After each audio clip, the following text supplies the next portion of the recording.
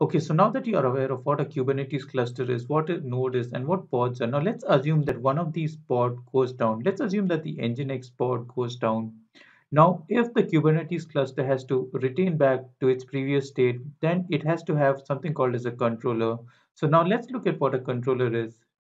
So in Kubernetes, controllers are basically control loops that watch for the state of your particular cluster and then make or request changes whenever it is needed. So each controller tries to move from the current state closer to the desired state. So if you look at the previous example, if your particular Nginx pod goes down, then it is the job of the Kubernetes controller to make sure that it comes up again.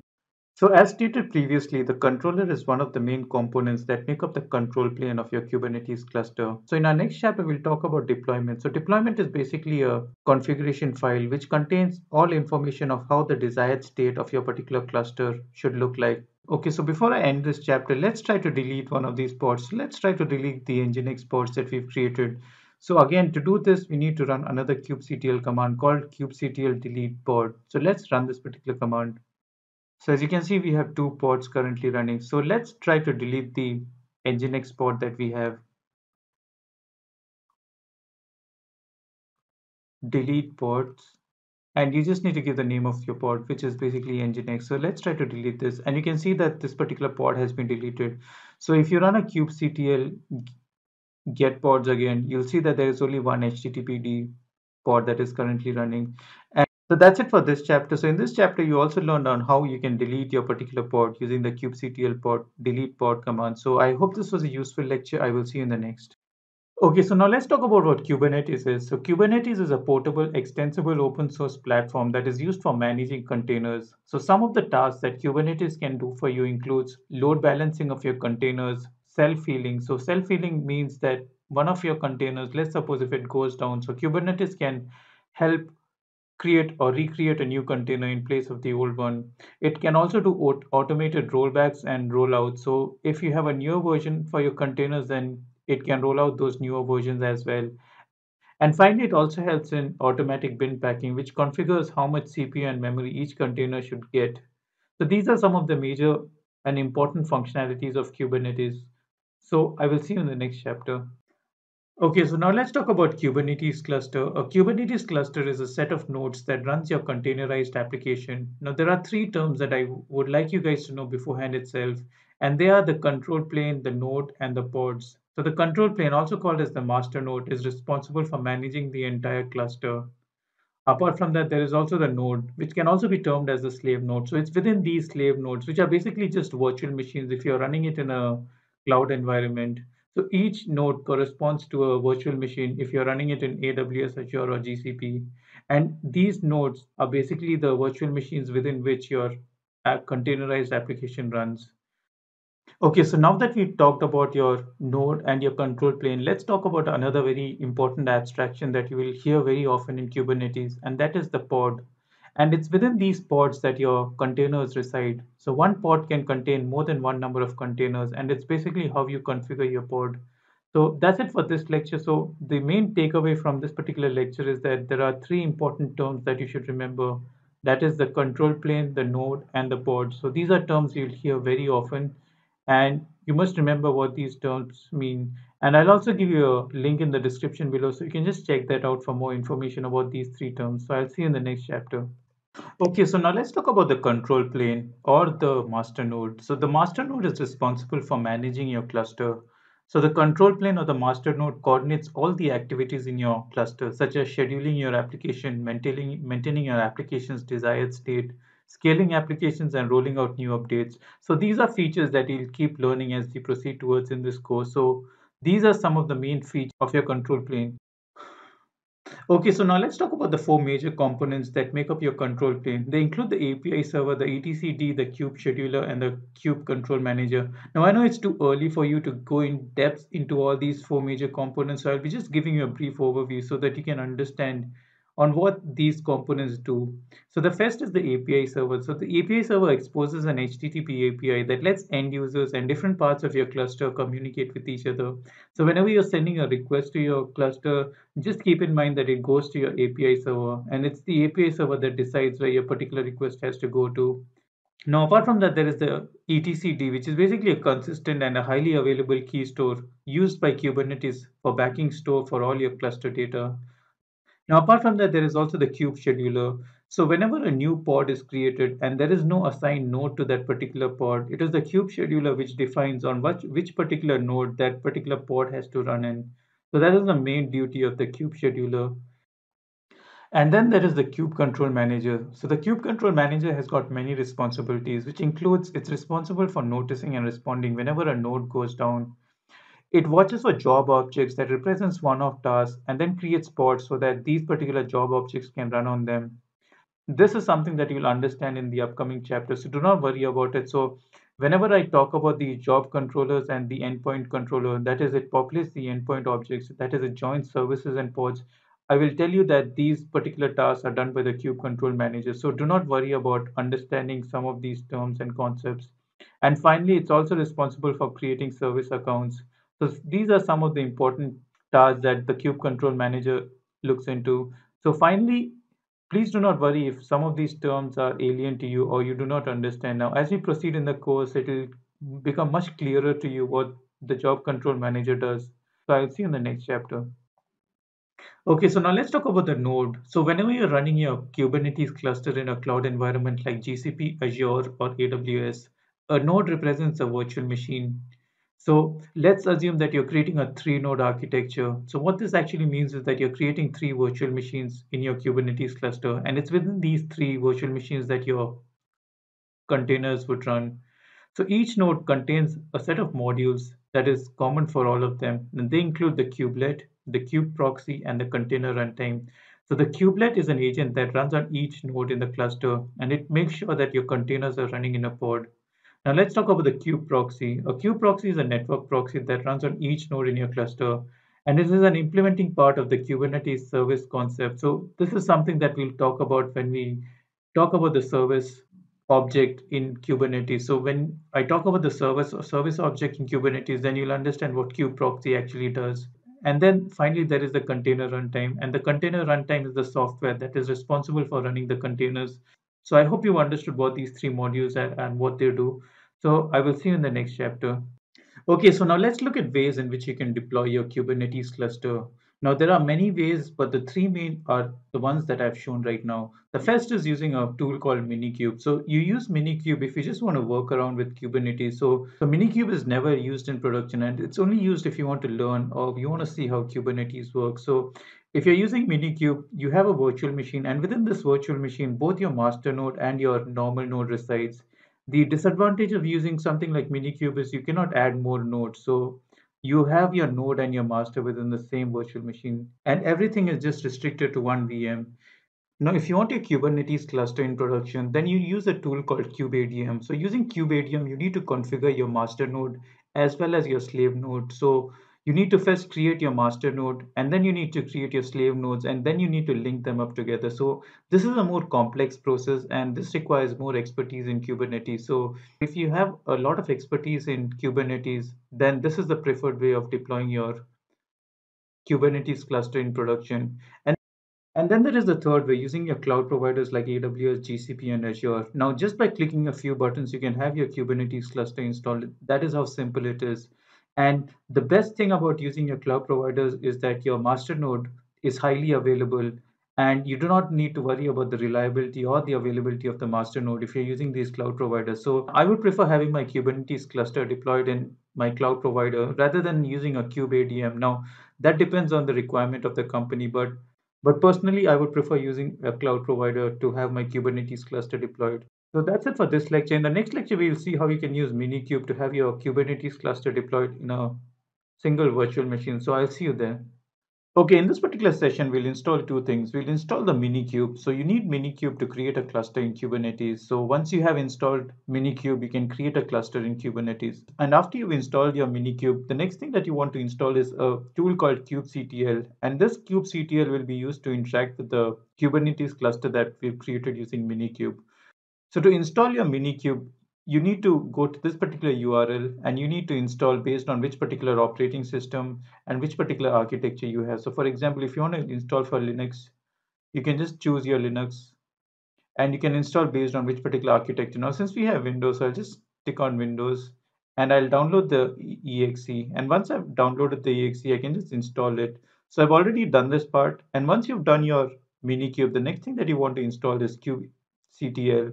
Now it's the same process for kubectl as well. So you can just use this particular page to install kubectl for your application. Now there's an installation for Windows as well as for Linux. So if you want to install for Linux, you need to open this particular page. That is it for this particular section. The links to both these pages I'll give in the description below. So you can just go check it out and deploy it based on which particular architecture or operating system you're using. So I'll see you in the next chapter. Okay, so now that you've installed Minikube and kubectl, the first command that you need to run to start your cluster is called as minikube start. So let's do that. So now it's initializing the Kubernetes cluster. Now if you look to the right, you can see how the architecture of this particular cluster will look like. So this is going to be a cluster with just one particular node. And this particular node will contain multiple pods, and these pods are segregated based on namespaces. So there are two default namespaces that you would want to know initially. The first one is the cube system. So the cube system contains pods that contain all the components that make up the master node. So now let's just clear the screen. And the first command that you would want to run is called as the kubectl. So kubectl is basically the CLI that is used to communicate with the Kubernetes cluster. So the first command would be kubectl get nodes. So this will give you all the nodes that are currently available in this cluster. Now, since we've created just one particular node when we did the minikube start, so let's see how many nodes are there when we run this particular command. And you can see that there is just one node, and this particular node also acts as the control plane or the master node. So this particular node that we have created acts both as the master node and as well as the slave node. So within this particular node, you can create different application related pods as well. So that's the first command that you would want to run. Okay, so now that you know that this particular cluster has one node, now let's see how many pods are currently available in this particular cluster. To do that, let's run the kubectl get pods. And this will give you all the pods that are there in the default namespace. So let's see how many are there in the default namespace. So you can see that it gives a response saying that there are no resources found in the default namespace.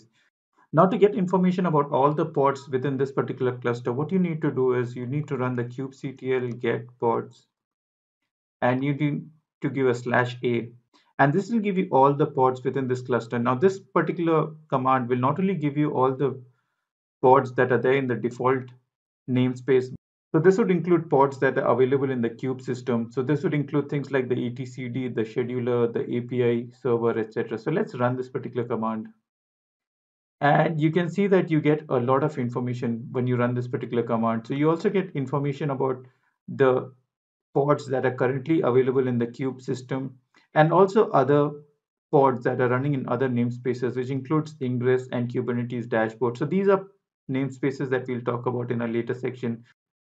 So currently you can see that this cube system namespace contains pods that are used in the master node, which includes things like the API server, the scheduler, the etcd, etc. So these pods are currently also residing within this particular node that we created.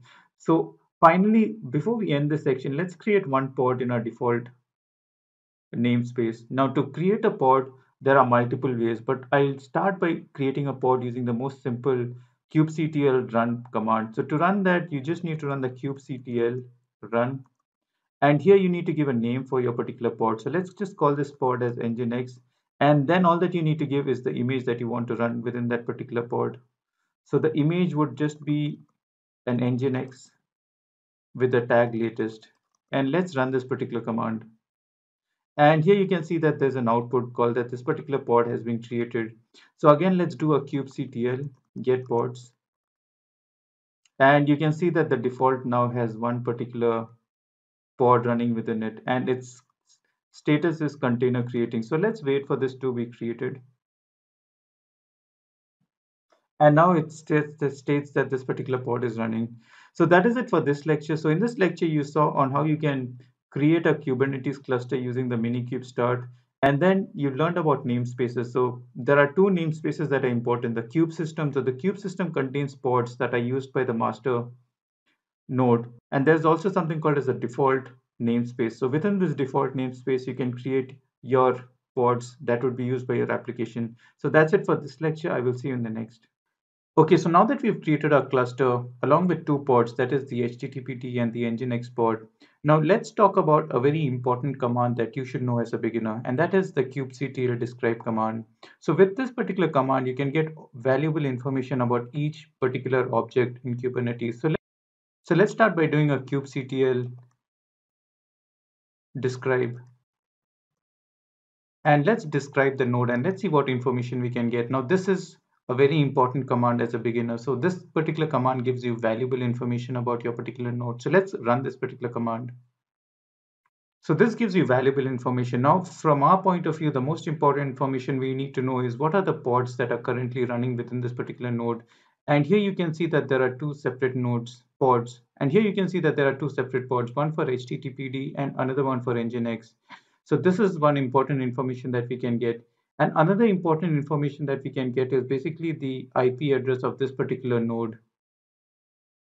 And the IP address of this particular node we can see is 192.168.49.2. So this is internal IP address of this particular node. So if you need to access this particular node, you need to use this particular IP address. And apart from this, it also gives you information about the memory, the CPU, etc. for each of this particular pod within the node. So for example, here you can see the CPU, the limits, the memory limits, etc. and the age of this particular pod. So this is the first important command that you can execute once you've created your particular node, that is the kubectl describe command. And similarly, let's do a kubectl describe for the pods that we have created. Now the second command that I would like you guys to know is the kubectl get pods. And let's see the output of this. And here you can see that there are two pods currently running, the HTTPD and the Nginx. So now let's get information about each one of these pods. So let's do a kubectl describe pod HTTPD. And here you can get all the information about this particular pod. So the important information is what are the containers that are running within this particular pod. So I have an HTTPD latest image that is running within this particular pod. And another important information is the IP address of this particular pod. So the IP address for this pod is 172.17.03. So these are some of the important information that you can get for this particular pod. And similarly, let's run the same for the Nginx pod as well. And you can get the same information here. The IP address is this is the image of the container within that particular pod. So this particular pod has just one container. Now it's possible for one pod to have multiple containers. So it's based on how you design your architecture. So that's it for this lecture. So in this lecture you've learned a very important command called describe. So describe as a beginner should be the first command that you should look into once you've created your cluster in Kubernetes. So I hope this was a useful lecture. I will see you in the next.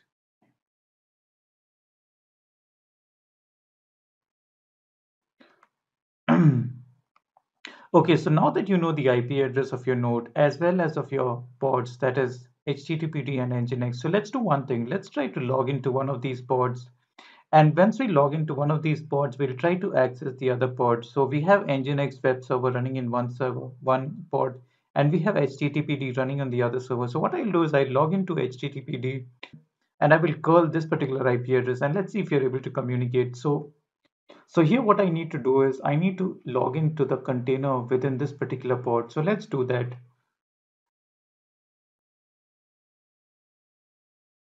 So the command that you need to run is kubectl exec, and then you need to give the name of your pod, which is HTTPD, and then you need to run it in an interactive mode. So you just give IT, and then you need to give the shell in which you want to run this particular command. So it will be the bin bash shell. Okay, so now I've entered the container within the pod HTTPD. So this is again the HTTPD container. So let's do an ls. And within this particular container is our Apache web server. So now what I need to do is let's go back to our diagram here. So what I'm currently logged in into this particular HTTPD container that is within this particular pod. So what I need to do is I just need to ping this particular Nginx web server, and this Nginx web server is in this particular location, that is this particular IP address. So let's do that. So I'll just run the curl command, and the IP address is 172.17.03,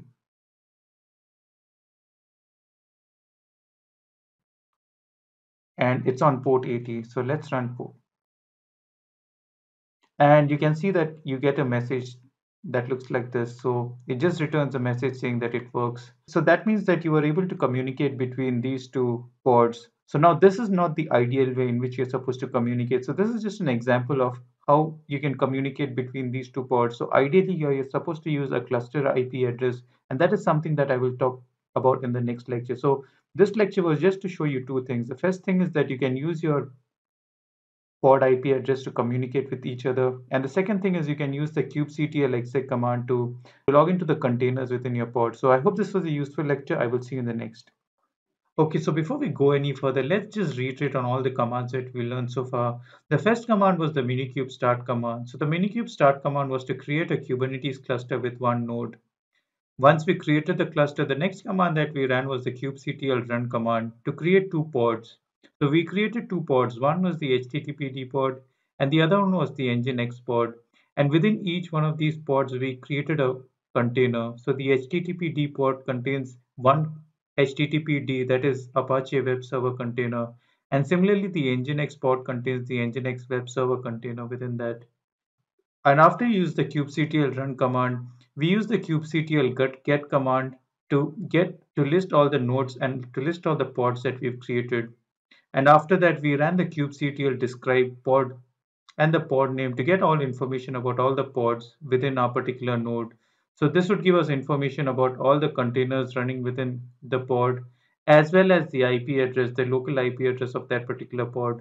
And once we've ran that, we ran the kubectl exec command to log into one of those containers. So we logged into the HTTPD container within the HTTPD pod, and then we were able to ping the Nginx web server in another particular pod. So that's it for this lecture. So before you proceed any further, please make sure to run all these commands once and to check whether things are working as it is supposed to be. So that's it for this section. I will see you in the next. Okay, so there are a few ways in which you can create your deployment configuration. One is using the command line and another is using a JSON file. In this particular example, we'll use the simplest method to create a deployment. So let's go to our console and let's create a fast deployment. Okay, so let's create a fast deployment. So to do that, you just need to run the kubectl create command, and then we need to give deployment. And the name of my deployment would be Nginx again. And then all that you need to give is the image, which would be Nginx latest. And finally, you can also give the number of replicas that you want for this deployment. So if you do not set the replica, then it defaults to 1. So what a replica is something that I will mention after I create this particular deployment. So let's run this deployment.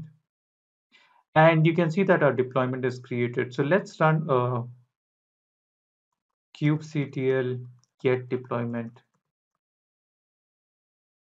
And you can see that there is a deployment that has been created, and this deployment is currently creating one particular replica of our pod.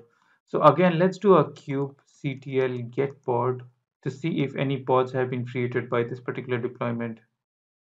And you can see that one particular pod has been created. Now, the advantage of using a deployment is if I delete this particular pod, then this deployment will make sure that another particular pod comes up again or spawned up again. So let's try to do that. So let's do a kubectl delete pod, and let's try to delete this particular pod. And you can see that the pod has been deleted. So if I try to do a kubectl get pod again, let's see what happens. And here you can see that another pod is being replicated or being created. So that is the advantage of using deployment. Now, deployment not only helps in recreating these pods, but it has other functionalities involved as well. So these new functionalities we'll keep talking about as we pass through this particular course. Now, Okay, so that's it for this lecture. In the next lecture, we'll talk about another very important concept called as cluster IP address. So I will see you in the next chapter.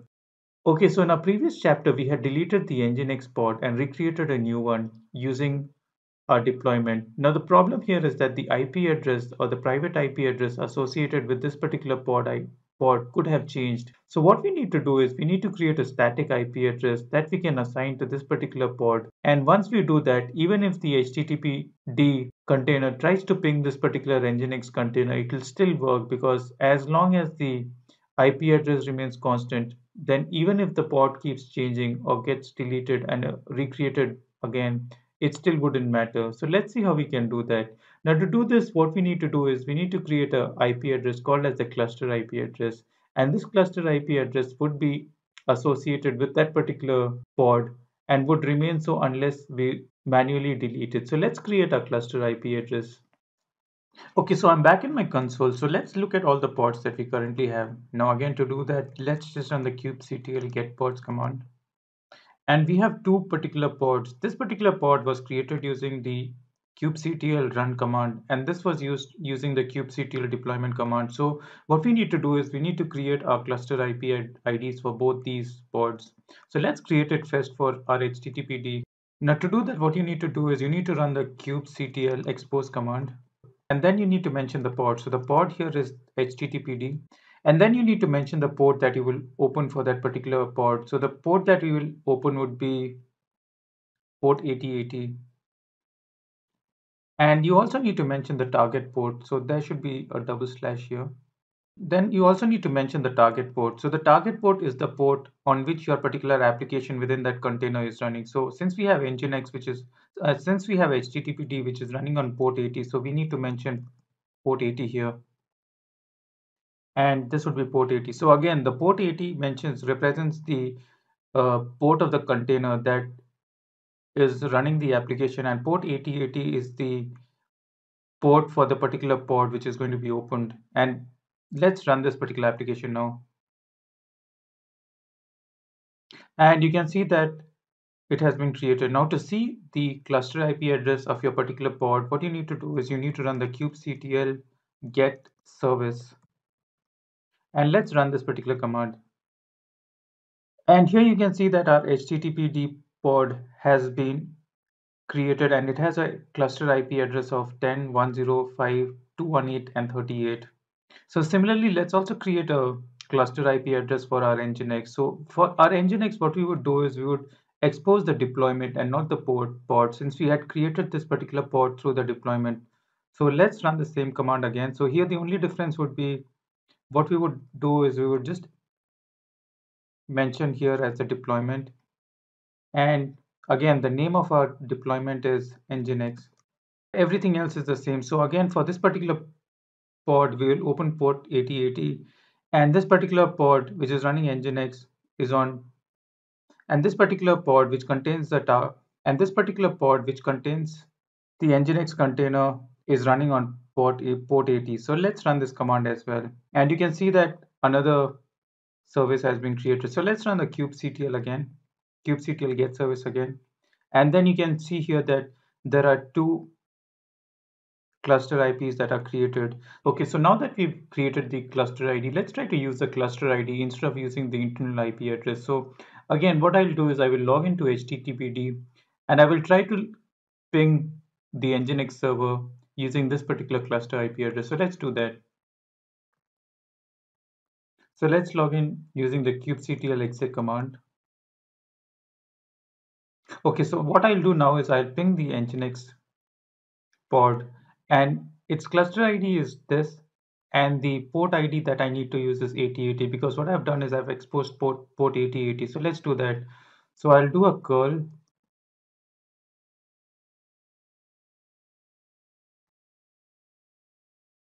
and the port is 8080, and you can see that I get a successful response. So again, this is just a welcome HTML page that you see here. Okay, so now you know that you can use your curl command to ping this particular web server. So okay, so the good thing now here is that even if I delete this particular pod, and a new pod will be created, and I can still access that new pod using this particular cluster IP ID. So let's do that. So I'll open another PowerShell.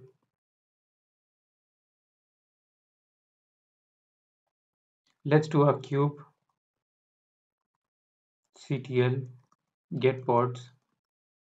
So let me remove this particular pod. Now, since I have created this particular pod using the deployment, a new pod will get recreated. So let's do a kubectl delete pod, and let's name this particular pod paste, and let's run this. And you can see that the pod is deleted. So now let's do a kubectl get pods. And here you can see that a new pod is being created again. So let's wait for this particular container to be created. Okay, so my new pod is running currently. So let's again use the same curl command and use the same IP address. Now, if I run this again, you can still see that I get the same message. Now, even though this is a new pod that I had created, which is linked to this particular cluster IP address. So I hope this was a useful lecture. So in this particular lecture, you've understood the use of using your cluster IP address. So even if your pod gets deleted, now as long as your deployment recreates another pod, that particular pod can also be accessed using the same IP address. So that is the entire gist of using your cluster IP address. So I hope this was a useful lecture. I will see you in the next. Okay, so in our previous chapter, we had created a cluster ID for our Nginx pod. So what we will do in this particular chapter is we'll create a deployment and we will create three replicas for that particular deployment. So what will happen is that there will be three pods created, and each of these pods would have a particular label, and this label would be app equal to node app. So this would be basically the name of the deployment itself. So based on the name of the deployment, a label will get created. So let us create this particular deployment. So for this particular deployment, I've created a node application, and let me show you this particular node application. So all that it does is it just returns the IP address back to the user. And I'm using this particular network interface function to do this. And this particular code is in a repository that I will paste in the description below. So you can just check it out if you want to. And I have created a container image out of this particular code, and this particular container image is in a public repository that also I will paste in the description below. So let me show you the image that I have created. So this particular image is in this particular repository. So this particular repository link, which is a public repository, will also be sent in the description below. So you can just check it out. So like I said previously, just give the IP address back to the user. So the first thing that we'll do is let me clear the screen. And let's go back to our PowerShell. Okay, so now let's create a deployment. Now to create the deployment again, you just need to run the kubectl create deployment.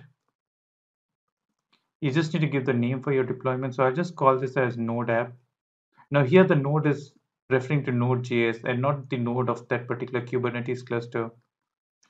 And then what you need to mention is the image name. So the image would be,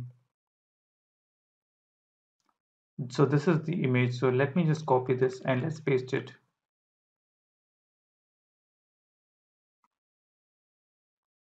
Let's paste it over here. And that's about it. So let's run this. And yeah, finally, you also need to mention the replicas. So here I'm going to create three replicas for my particular deployment. So let's run this.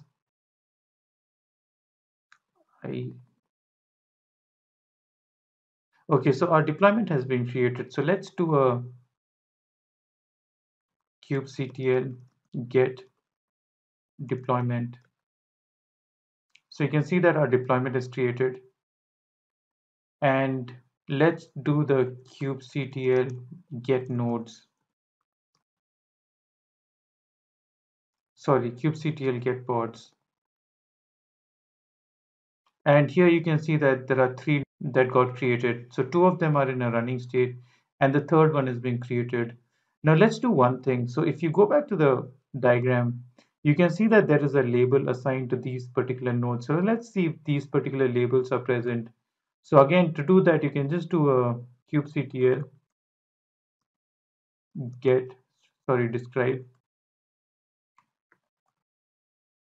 And let's look at this particular description for this particular pod. And here you can see that for this particular pod, there is a label that got created. Now, this particular label was based on the deployment name that we had mentioned. So while creating the deployment, the name that we had mentioned was node app.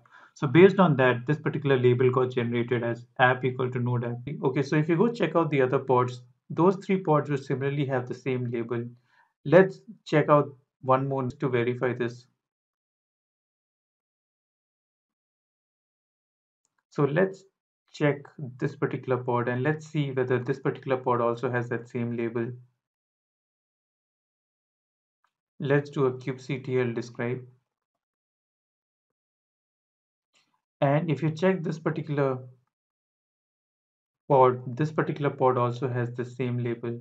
Okay, so now that we've created the three pods, let's go back to our presentation once. So you can see that using the deployment, we were able to create three replicas of our node application, and all these three have the similar label called app node app. So this app node app was based on the name of the particular deployment that we had created. Okay, so now that we've created the deployment, the next thing that we need to do is we need to create the cluster IP using the kubectl expose command. So let's clear the screen. And what we need to use is the kubectl expose. And here we need to mention the deployment.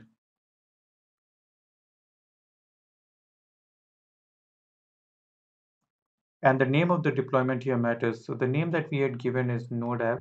And it is based on this that the selector would also get created. So when I run this particular command with deployment node app, then the selector for this particular kubectl expose would also be app equal to node app.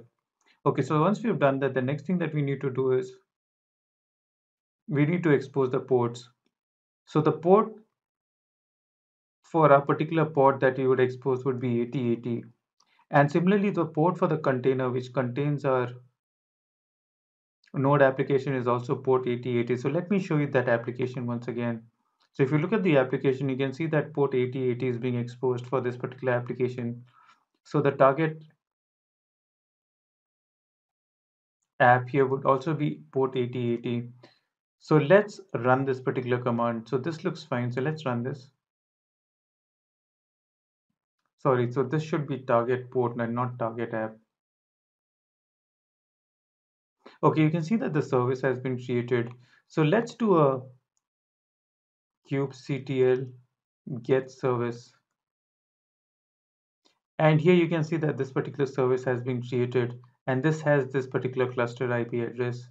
Okay, so the next thing that we will do is we will see what the selector is for this particular service. So in this particular section, I'm referring to the cluster IP and the service as the same thing. Now these are different terms, and as we proceed in the next chapter or in the next chapters, you'll see that cluster IP is a type of service and there are other services like your node port and your load balancer as well. So for this particular chapter, just for the sake of simplicity, I'm mentioning cluster IP as a service.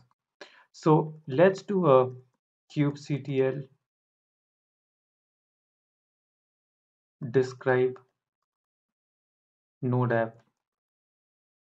So when I run this, there should be a selector that is associated with this particular cluster IP. So let's run this and see if there is.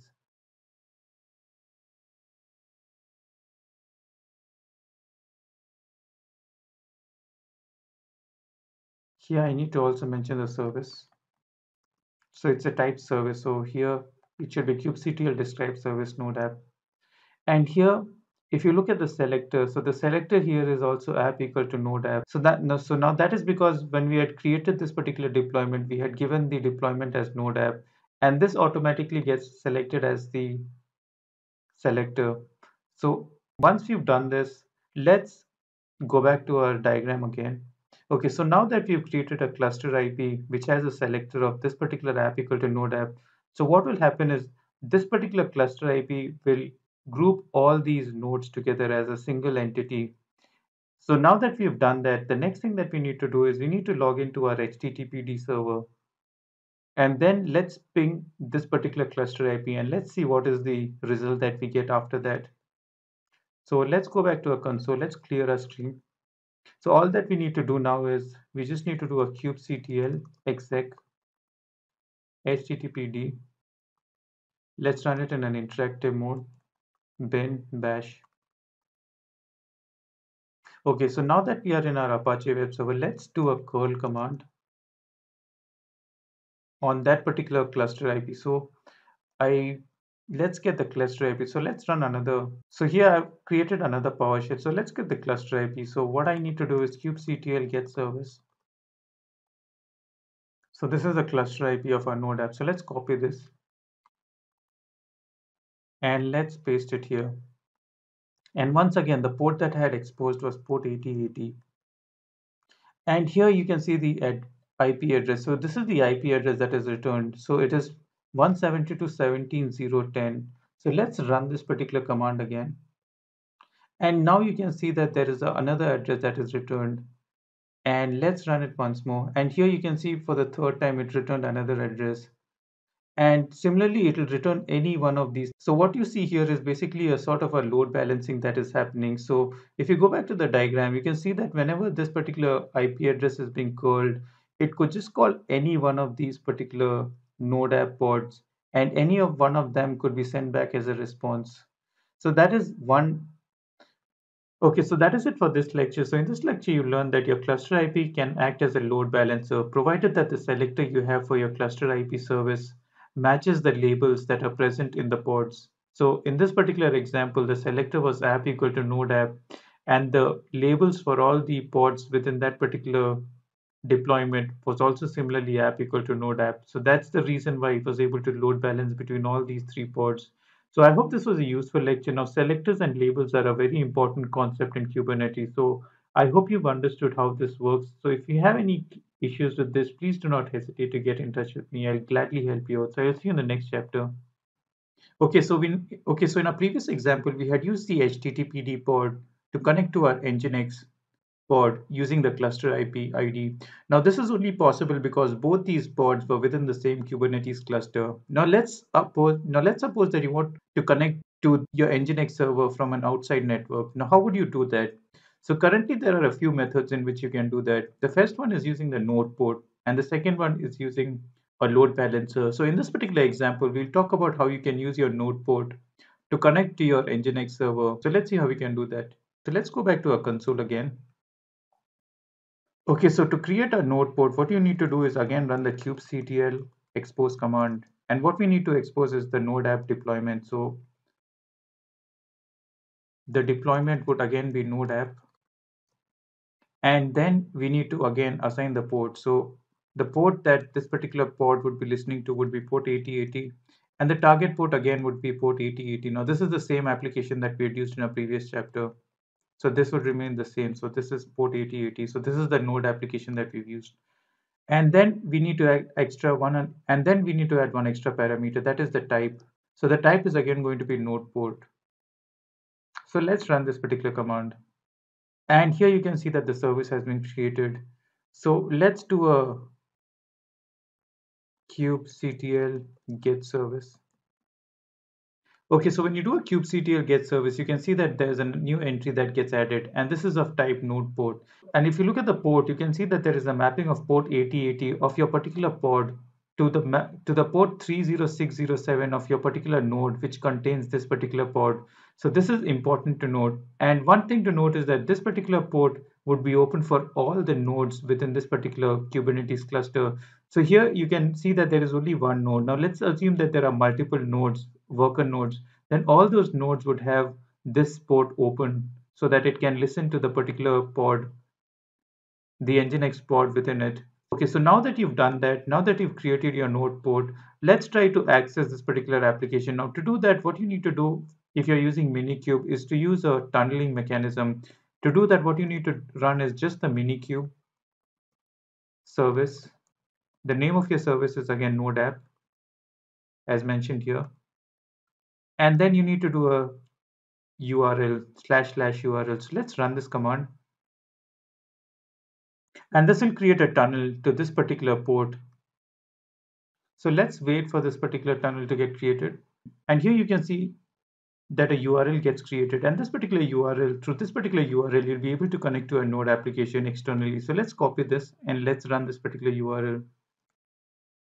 And if you run this URL, you'll get an output that looks like this. So this is basically the output of the node application as seen in our previous chapter, and it just returns the IP address of a particular pod. So that's it for this lecture. So in this lecture, you were able to connect to your pod externally. Okay, so that's it for this chapter. In the next chapter, we'll revise all the learnings that we've done in our previous section. So I'll see you in the next chapter. Okay, so before we proceed any further, let's just have a recap on all that we have done so far. So the first command that we ran was the minikube start to create a Kubernetes cluster with one node. And this node contains both the master as well as the slave. After we've created the cluster, the next command that we ran was the kubectl run command to create a pod within our particular node. And this was the HTTPD pod that we had created. And similarly, we had used the kubectl create deployment to create pods. So in this particular example, I had created 3 replicas and thereby 3 pods got created of the same type, that is the Nginx pod within our particular node. So the advantage of using the deployment is that the state is always maintained. So even if one of the pod goes down again, a new pod would get regenerated because of the deployment. So there is always a state where 3 particular pods would always be present of a type Nginx. And these particular pods belong to a namespace called as default. Now, different namespaces can be given as well. And that is something that we'll discuss in the upcoming chapters where we can create pods within different namespaces. And after this, we had used a service of type cluster IP. So the cluster IP makes sure that pods within a single Kubernetes cluster is able to communicate with each other. So now if you want your Kubernetes cluster to be exposed to the outside world, we had used something called as node port. So the node port exposed one of the ports of that particular node and made it available to the public. This particular node port and cluster IP is part of the service component of Kubernetes. So this is again something that we'll discuss in depth in the later upcoming chapters. And after that, finally, we use the Minikube service nginx URL command to access that particular node port that we had created. So that's it for this lecture. So this is just a brief overview on how Kubernetes actually works. So that's it for this chapter. In this particular chapter, we had a very brief overview on some of the important objects of Kubernetes, which includes things like deployment, cluster IP, node port, etc. So in the upcoming chapters, we'll discuss more in depth about all the other components that make up Kubernetes. So I'll see you in the upcoming chapters. Okay, so in this particular section, we'll talk about another very important command called kubectl apply. So in our previous chapters, we had used the kubectl create as well as kubectl expose to create our deployments and services. However, this is only applicable if you're creating small projects where there are only a few containers or few pods that need to be created. If you are creating large projects, then what you would need to use is the kubectl apply command. And this particular kubectl apply command can be pointed to a directory, and this particular directory can contain multiple YAML or JSON files. And your kubectl will pass through all of them and create all the resources within those YAML files.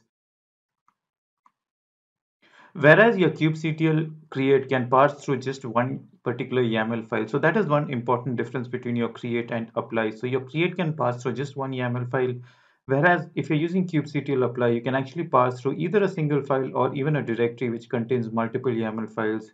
Another very important difference is kubectl create is imperative in nature, whereas kubectl apply is declarative. So that difference is something that I'll talk about in the next chapter. So till now, we had never used a YAML file to create our pods or deployments. So in the next chapter, we'll talk about how you can create your YAML files, all the declarations and all the syntax that you need to put within your YAML file. So I'll see you in the next chapter. Okay, so in our previous chapter, we had created the Kubernetes objects like deployments, pods, services, etc. using the command line, that is the kubectl create and the kubectl expose command. So there is another way in which you can create these Kubernetes objects like deployments, services, pods, etc. And that is using your configuration file. And these configuration file, irrespective of what object you are creating, would have these 4 parameters. That is the API version, the kind, the metadata, and the spec. So the API version tells you which particular version of the Kubernetes APIs you're using to create that particular object. Now this varies based on what kind of object you're creating. So the kind parameter decides as to what kind of object you want to create. Now this could be anything from a deployment to a service to a pod, etc. And then there is the metadata. So the metadata is used to uniquely identify the object. So within the metadata could be a name, and that particular name defines that particular deployment or any other object that you're creating. And finally, there is the spec, and the spec decides as to what state you desire that particular object to be. So let's create a particular YAML configuration file to create a particular pod in our Kubernetes cluster. So I will see you in the next chapter, and I'll show you how you can create your own configuration file. So I'll see you there. Okay, so let's use a configuration.yaml file to create our first Kubernetes object. So what we'll create is a pod. So this is basically the URL that you need to refer to create any Kubernetes objects. And this particular URL I'll give in the description of the resource below, so you can just check it out. So what we need to create is basically a pod. So to do that, your pod would fall under the workload resource. So you can just open this, and within that, you'll find your pod. So you can just click on this particular pod. And here it will tell you all the parameters that you need to fill in. So here is basically an example of all the keys within a within a YAML configuration file. So let's populate each one of them one by one. So here the API version is v1. So let's copy this and let's paste it here. The kind is pod. So again, let me copy this. And within the metadata, let's open the object meta and let's see what are the parameters you can fill in here. So here you can fill in the name, the generate name, the namespace, labels, annotations, etc. So let's just fill in the name. So let's keep this as my first pod. So let's just fill in the name. So as we proceed further in the course, we'll also fill in the other parameters. So currently, let's just fill in the name and let's just proceed. And now let's look at the spec. So let's look at all the parameters that you need to fill in for that particular spec. So let's click on pod spec. And here, the first parameter that you need to fill is basically the containers. And you can see here that it's a list. So you can fill in a list of containers. So let's do that. So let's copy this and let's paste it here. And this is again, like I stated previously, a list. So let's see what the list contains within this particular containers parameter. So if I open this, so what I need to add here is basically the name. So let's copy this name. So once again, I stated previously it's a list, so it has to start with a dash. And let's just give a name for this particular container. So what I'll add in this container is nginx. And again, I also need to add an image. So this particular image also I'll copy. And this will be just an nginx that I'll pick up from my Docker uh, repository. So this again will be just pointing to the latest. And let's just keep it as it is. So this is the most basic pod that you can create. So what I've done here is I've just added the API version, the kind, the metadata, and the spec. And within this particular spec, what I'm going to do is I'm going to create a container. And this container would have a name of nginx, and it will pick it up from the nginx latest Docker repository. So now let's expand this and let's run this particular YAML file. So the name of my particular file is pod.yaml. So to do that, I'm going to use the kubectl apply command. So let's do the kubectl apply and let's just give an /f and point it to the pod.yaml file that I just created. And your pod has been created. So let's do a kubectl get pods. And you can see that it's creating this particular myFest pod. So this myFest pod is basically the name that I had mentioned in my metadata. And it's in container creating status. So let's just give it a few more seconds and let's run this command again. And after a few seconds, let's run this kubectl get pods again. And you can see that myFest pod is in a running status. So that is how you can create your YAML configuration file. So I hope this was a useful lecture. So please do try this out at your place and just be aware of all the syntax and look at the documentation before you run the kubectl apply command. So I will see you in the next chapter. Okay, now let's talk about a very important concept in Kubernetes called volumes. Now, before talking about volumes, let me give you a brief example as to why you would need something like a volume. Now let's assume that you have a MySQL container which resides in a pod. Now, for some reason, this particular pod goes down. Now, the problem here is all the data that resides within your MySQL database would also go down, which would completely jeopardize your application. Now, to avoid a situation like this, what you would need is you would need an external storage, and this particular storage would be connected to the MySQL database. Now, this external storage will store all the data that resides within the database. Now, the advantage here is that even if that pod goes down, your data is still secure within that external storage. So even if your pod goes down, you can always recreate a new pod and connect it to the same storage, and your database would still function properly. So this is one of the very important use cases of using volumes. So whenever you want your data to persist beyond the life cycle of your particular pod, then you would definitely need to use volumes. Now, at its core, a volume is a directory, possibly with some data in it, which is accessible to the containers in the pod. Now, how the directory comes to be, the medium that backs it, and the contents of it are determined by the particular volume type used.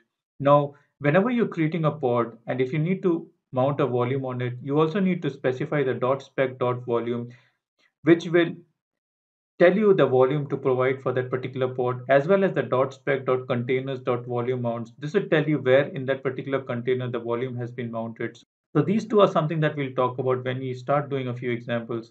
Now let's talk about the type of volumes that can be used. So in Kubernetes, there are multiple types of volumes that can be used. Kubernetes also provides modules that enables it to connect to different cloud providers' block storage, for example, for AWS, Azure, and GCP. Now, I will show you in the following chapters how you can connect your Azure disk to your Kubernetes cluster. Now, apart from that, there is also something called as the host path, the empty directory, as well as a persistent volume claim. Now, these are things that I'll explain in the upcoming chapters. So let's start off by talking about host path. So I'll see you in the next chapter. Okay, so now let's talk about host path. So in a host path, the volume mounts a file or a directory from the host node's file system into your pod. Now here is a very small snippet of a particular pod that we're creating. Now in this particular pod, we've mounted a volume, and here the volume is mounted from the host path directory slash data. And this particular host path directory will be mounted on this particular path in our particular pod that we're going to create. So now let's create a particular pod and let's set these particular variables to that particular pod. So let's go to our console. Okay, so before we create a pod, let's look at the configuration of this particular pod. Now again, we'll be using the Nginx latest image to create a pod. And here the volume that it'll access would be the slash data within our node that contains this particular pod. And this particular date slash data would be mount on this particular path within our particular pod that we'll create. So now let's create this particular pod. Now again, let's run the kubectl apply command. So it's kubectl apply, and the path is basically the name of this particular file, which is hostpath.yaml. Let's run this particular apply. Okay, so our pod has been created. So let's do a kubectl get pods. Okay, so it's creating this particular container.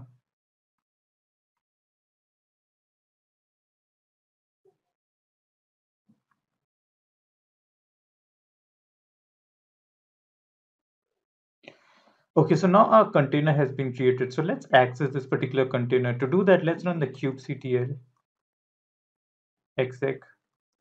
The name of our pod is test pod, test pd. We'll run this in the interactive mode. And we'll use the slash bin slash bash command. Okay, the first thing we'll do is we'll see if this particular path exists. So let's copy this and let's do a cd. Let's do an ls. And as you can see that there is a path by this particular name. So what we'll do is we'll create a few files in this particular path, abc. Okay, so now that we've created these two files, now these two files would also be available in this particular path of that node that we've created. So since we're using Minikube, Minikube has only one node running. So what we can do is we can access that particular node and see whether if in this particular data, these two files are present. So to do that, I'm currently using my Docker container. So let's go to our Docker container UI. And here you can see that we have our Minikube running. So let's try to access this Minikube. So since I'm using the UI, so this is fairly straightforward. So all that I need to do is I just need to open the CLI for this particular container.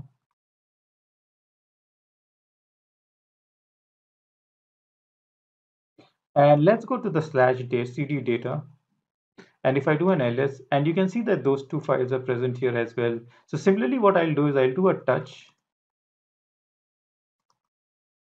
AAA. So I'll create another file by this name. I'll do an ls. And this particular file should also be accessible within our pod. So again, let's go back to our pod. And all that I need to do, so again, I'm back in my pod again. All that I need to do is I just need to do an ls. And you can see that that particular file is also accessible here. Okay, so the next thing that I'll do is I'll exit this particular pod. I will delete this pod and recreate a new one. So let's see what happens when we do that. So let's do a kubectl delete pod and let's delete this particular pod.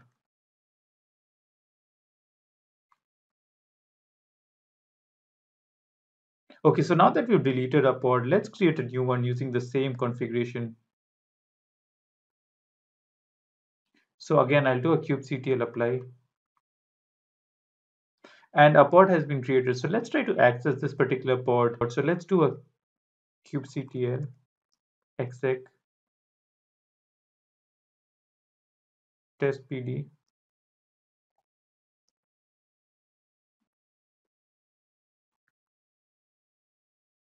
And if I go back to my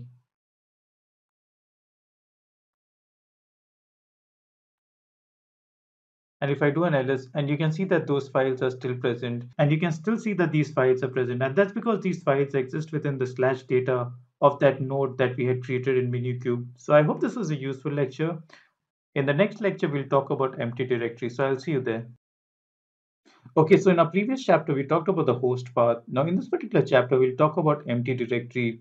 So an empty directory volume is created when a pod is assigned to a node and exists as long as the pod is running on that particular node. Now, as the name suggests, the empty directory volume is initially empty, and all containers in that particular pod can read and write the same files in the empty directory. Now, even though the volume can be mounted at the same or different paths in each container. Now, some of the reasons as to why you would use empty directory includes you could use it as a scratch space, or you could even use it for checklisting a long computation for recovery from crashes. Now, this is how the spec looks like for empty directory. Now, here the only difference is that underneath the volume, you need to specify the empty directory like this. Now, let's create an empty directory pod. So let's go back to our console. Okay, so in our previous chapter, we had created a host path. So let's convert this into an empty directory. So I'll remove everything from my volume. So here the host path becomes empty directory, and it's an open and shut curly brace here.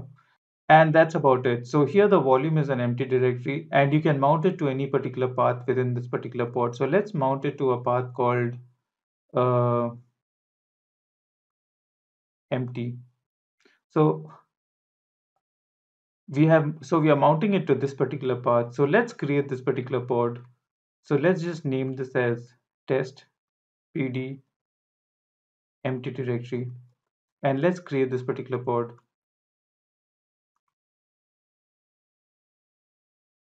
So let me clear my screen. So all that I need to do is I need to do a kubectl apply, and the name of my file is again hostpath.yaml. So let's run this particular command. Okay, so our pod is created. So let's wait for this particular container to get created. So let's do a kubectl get pods, and you can see that the container within this particular pod is getting created. So let's wait for a few minutes. Okay, so our pod has been created. So let's log into this particular pod. I'll run the kubectl exec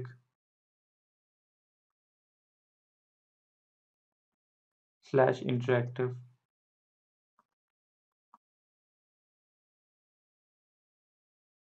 And all that I need to do is I need to see if there is an empty directory. So let's do a cd empty.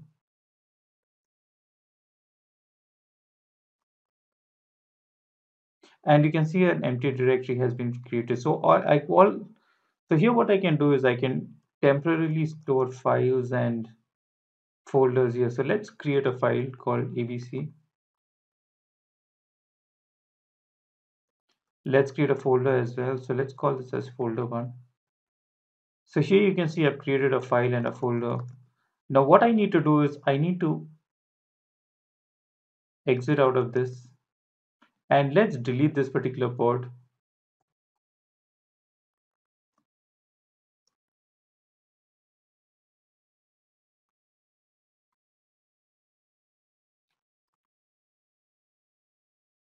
And if I recreate a new pod,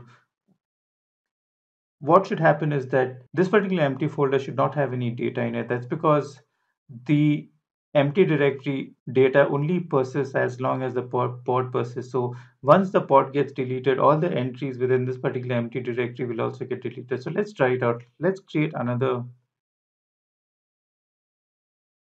pod with the same configuration. So let's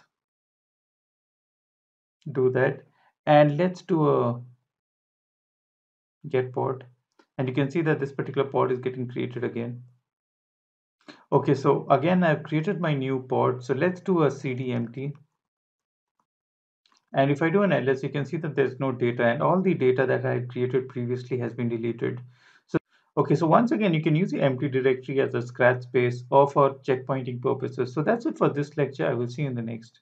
Okay, so in our previous chapter, we had created a volume using the host path as well as using the empty directory. Now, there are many ways in which you can create your volumes. You could use something called as the AWS Elastic Store, or you could even use something called as a GCP persistent disk to create your volume. Now, the problem here is you, as a creator of these pods, you are not aware of all the storages that are available in your cluster. So what generally happens is that you have an administrator, and the job of this administrator is to create the volume. And you, as a user or a creator of these pods, your job is just to access those particular volumes, not knowing what is running in the background or not knowing what is the actual storage that is used in the background. So what we need is a new abstraction, and this particular new abstraction will hide from the user or a creator of this particular pod what the underlying storage is. And that particular abstraction is called as the persistent volume.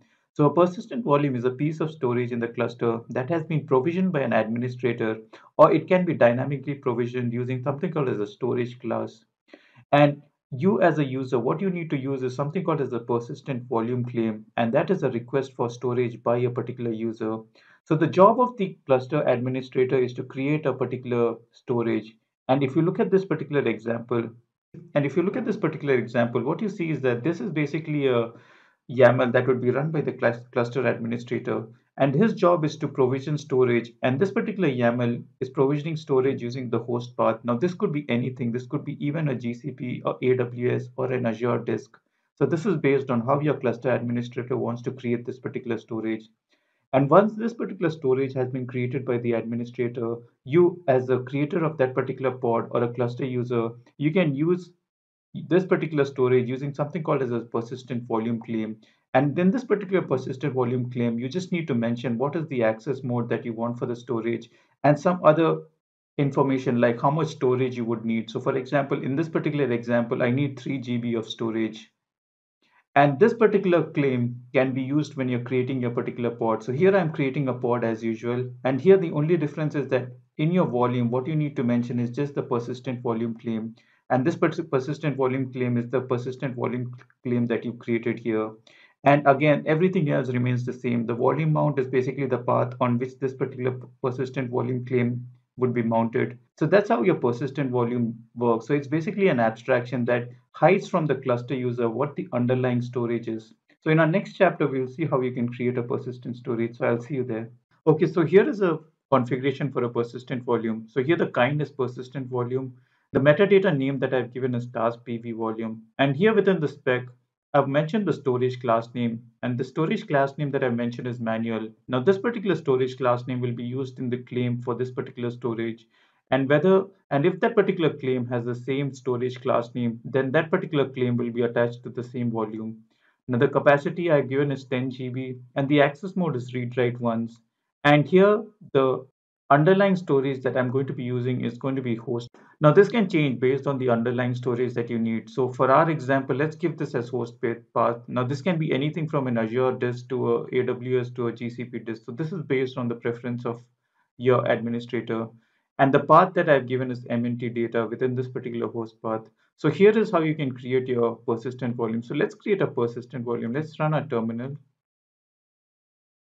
And all that I need to do is just run the kubectl apply command. And let's run this particular YAML file.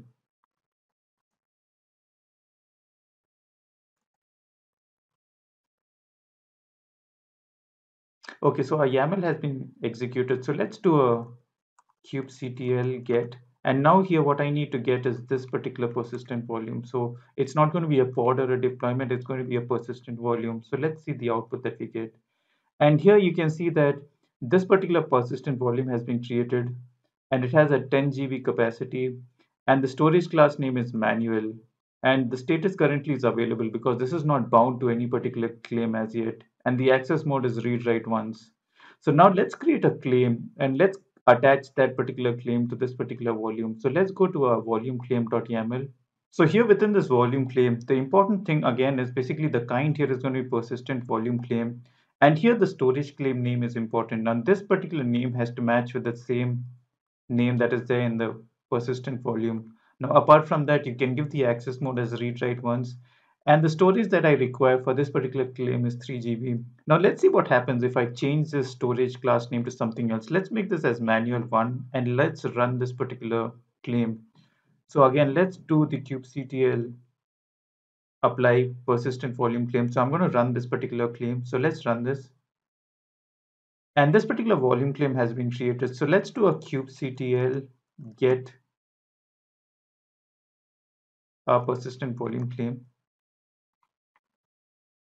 Now you can see that this particular volume claim is still in a pending status. And that's because it's not found any volume that has this particular storage class. So what we'll do is we'll delete this and we'll recreate a new one with the storage class name as 1. So let's delete this particular volume claim. So it has a name of task PV claim. So let's delete this and let's clear the screen and let's run this claim again. And this time I've changed the storage class name to manual. And again, a claim has been created. So now let's do a get persistent volume claim and let's see what the output now is. And now you can see that it is bound. It is bound to that particular storage that we had previously said. Now let's also do a kubectl get for the persistent volume. And you can see that our persistent volume is currently bound to it. Used to be available. Now this particular volume has been bound to this particular claim. And you can see that the claim is mentioned here as well.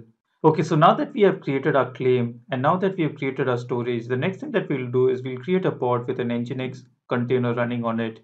And what we'll do here is we'll use this particular mount path and it's on this particular mount path that Nginx reads the HTML page. And on this particular mount path, we will mount a particular storage using the task PV claim. So you can see that the volume mount here is basically mount on this particular path. So all that we need to do is we need to create an HTML page and we need to put that on this particular persistent volume that is MNT data. So let's do that. Now, since we are running it on a Minikube node, let's open our Minikube and within this particular MNT data, let's add our index.html page. So again, to do that, let's open our Docker. So I have my Docker UI with me. So I've opened my Docker UI. So all that I need to do is I need to log into this particular container. So let me open this container CLI. So here what I'm just doing is I'm just running the docker exec command for this particular container. And here what I need to do is I need to go to my MNT and within that there is data. And within this I need to create an index.html file. So let's do that. Let's create an index.html. So here let's just add some HTML tags. So let's just so here I'm just inserting a hello world in a h1 tag. So let's close this and let's do an ls again. And you can see that there's an index.html. So all that I need to do is I just need to create that particular pod now. So let's go back to our VS Code and let's do a kubectl apply again. And all that I need to do is I just need to do a apply on this particular nginx file.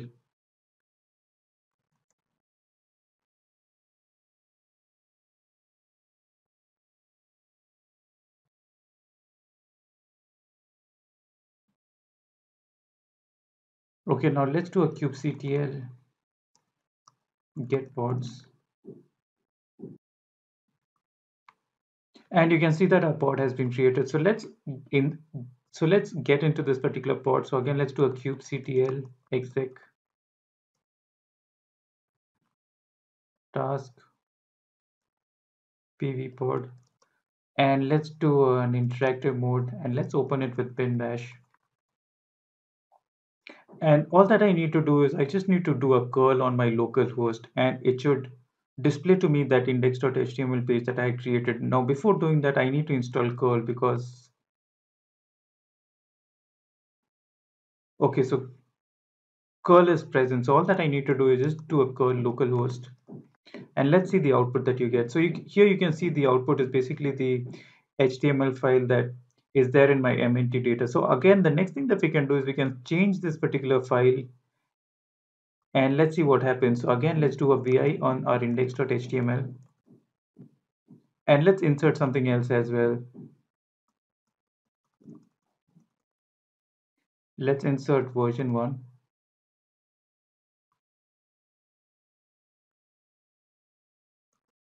and let's save this. And now let's do a curl again. And you can see that it's hello world version 1. So it's basically picking up this data from the MNT data. And that particular volume is mounted on this particular path. And it's from this particular path that our Nginx is reading the HTML page. So I hope this was a useful lecture.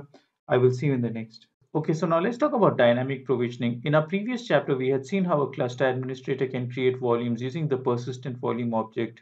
Now, there's a better way of creating volumes, and that is by using something called as dynamic provisioning. So, dynamic volume provisioning allows storage volumes to be created on demand. Now, to create dynamic volume provisioning, you need to use something called as a storage class. Okay, so now let's look at a few examples of storage classes. Now, these are a few examples of storage classes for different cloud providers. So this is for Google Compute Engine Persistent Disk. So here the provisioner is provided by Kubernetes itself, and it is of type parameters PD standard. So this is a specific storage class for a standard persistent disk. And similarly, this is one for your SSD persistent disk. And these two are for Google Compute Engine. And this is a provisioner that is used for your Azure file.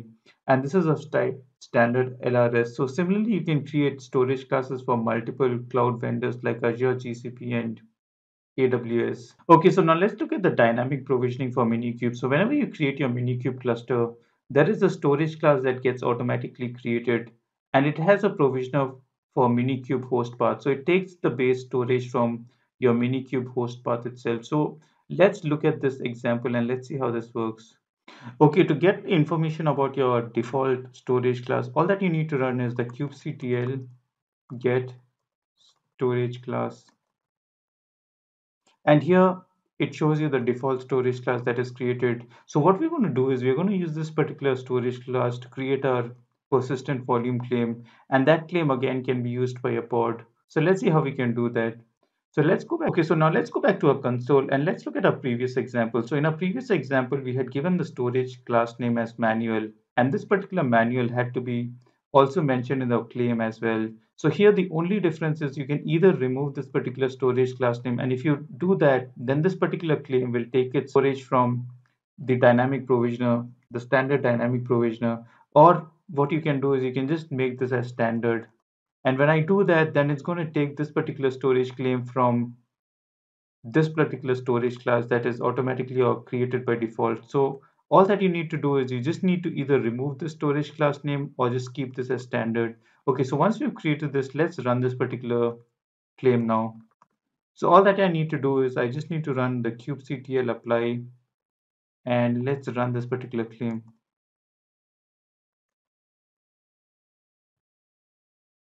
And you can see that our claim has been created. So let's do a kubectl get persistent volume claim. And you can see that this particular claim has been created, and it uses the standard storage class as standard. So this is basically the dynamic storage class that is created by default, and everything else remains the same. So you can use this particular claim in your pod while creating volume. So that's it for this lecture. So this was a very useful lecture, and this will come in handy, especially once we deal with your stateful set. So I will see you in the next chapter. Okay, so before we start talking about stateful sets, there is another concept that I would want you to know, and that is something called as a headless service. So in a headless service, whenever you're creating one, the cluster IP is always set to none. So let's use one of the previous deployments that we had created. So we're going to create an Nginx with 3 replicas, and we're going to connect it to this particular headless service. So here again, it's a normal service, and the only difference is that the cluster IP address is none. But before setting it to none, let's see what happens if you do not set this to none. So let's cancel this. So let's remove this cluster IP equal to none, and let's see what the behavior is when we do not use this, and let's save this. And let's run this kubectl using the kubectl apply command.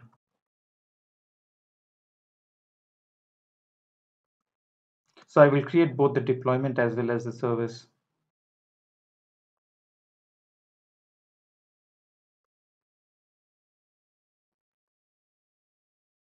And let me create the service as well.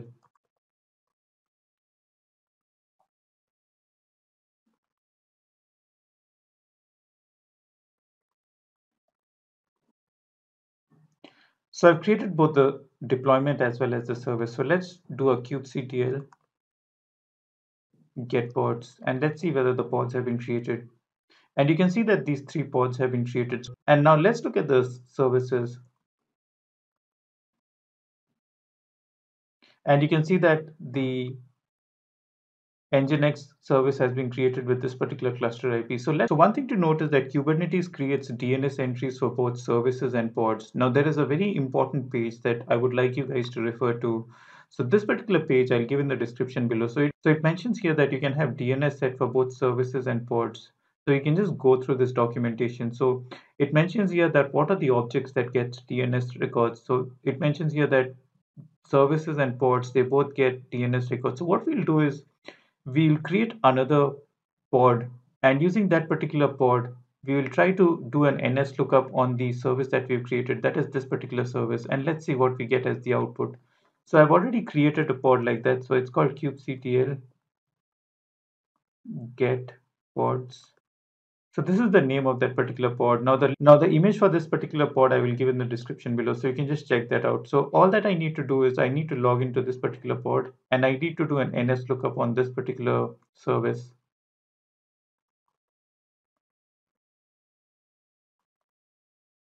So let's do a kubectl exec on nginx, or sorry, on this particular pod.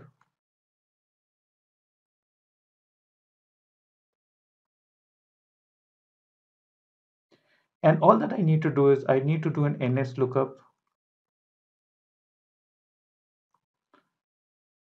on this particular service. And when I do an ns lookup, you can see that the output that I get is this particular IP address. And this is basically the cluster IP address of our service. And this is basically the domain name for this particular service. So this domain is attached to this particular IP address. Okay, so the next thing that we'll do is we'll again go back to our service. And now let's add cluster IP equal to none. And let's run this service again. So all that I need to do is I need to delete this service and recreate it once. So let's exit out of this. Let me clear this. Let's do a kubectl delete service nginx. And let's create the service again.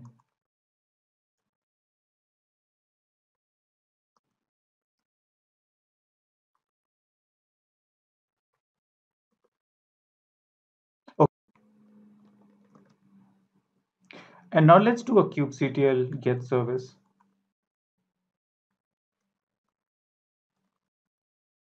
And you can see that now this particular nginx is not associated with any cluster IP. So what if I do an nginx lookup again, like done previously? What is the output I get? So previously when I had the cluster IP, the output I got for nginx was the cluster IP associated with it.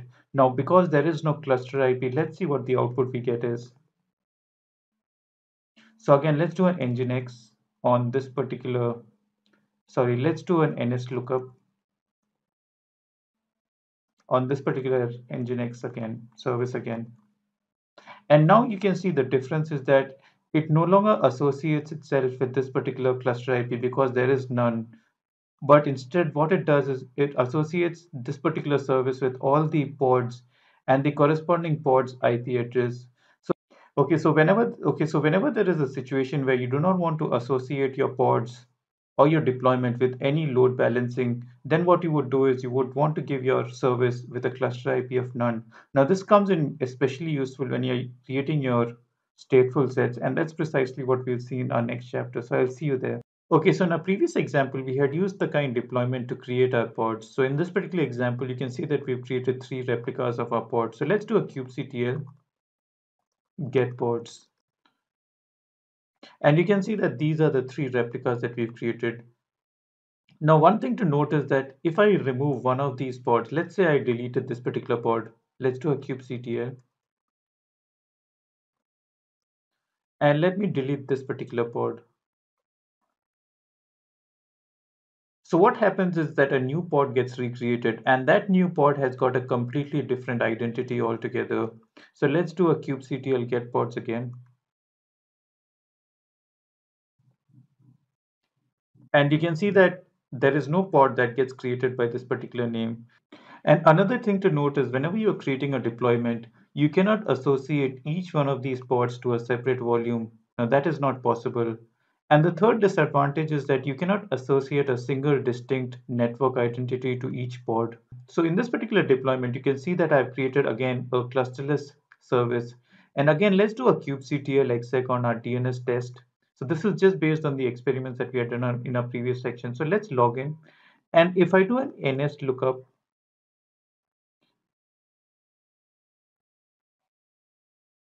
on our particular service here, you can see that the NS lookup gives this particular identity for each pod. Now, this particular identity is troublesome because it is basically associated with this IP address.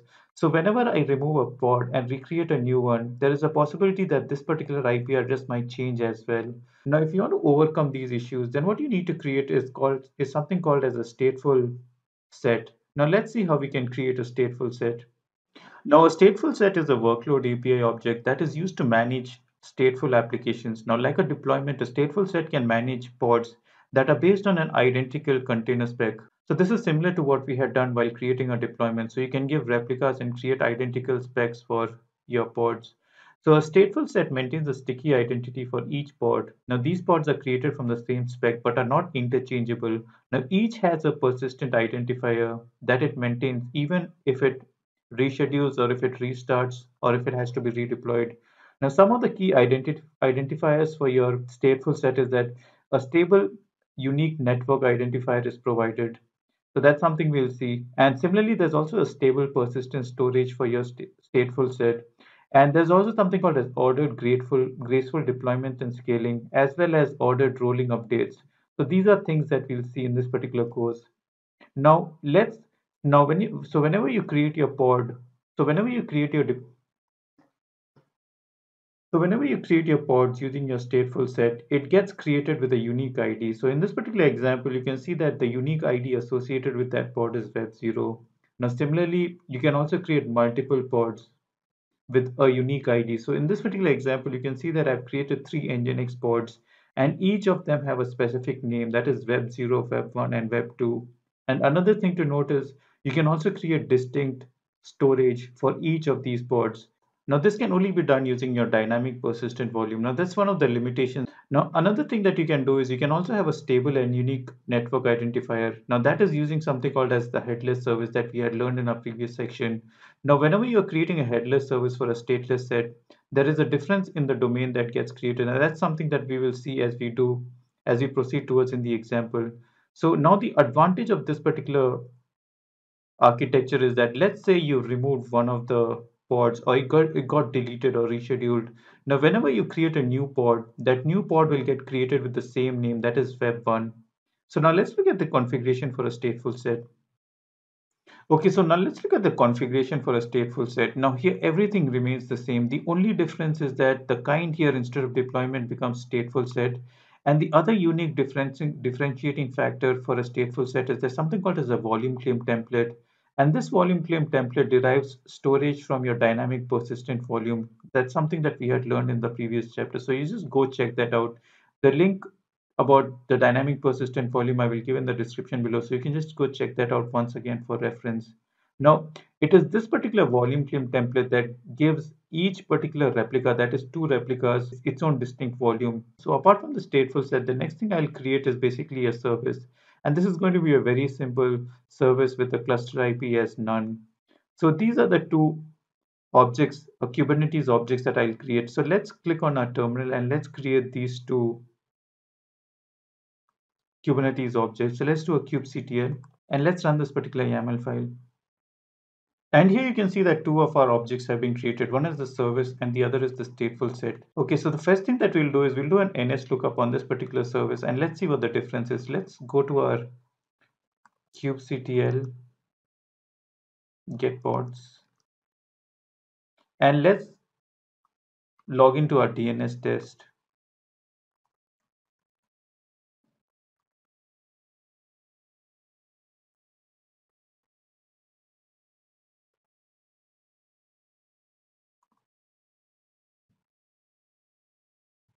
Now let's do a ns lookup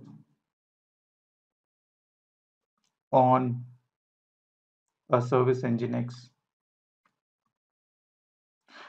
Now you can see the difference here is that this particular IP address is associated with this particular name, that is web1 nginx default, and this particular IP address, that is the second replica, is associated with this name. So here the difference you can see is that these two names will never change because it's not based on the IP address as previously seen by the deployment.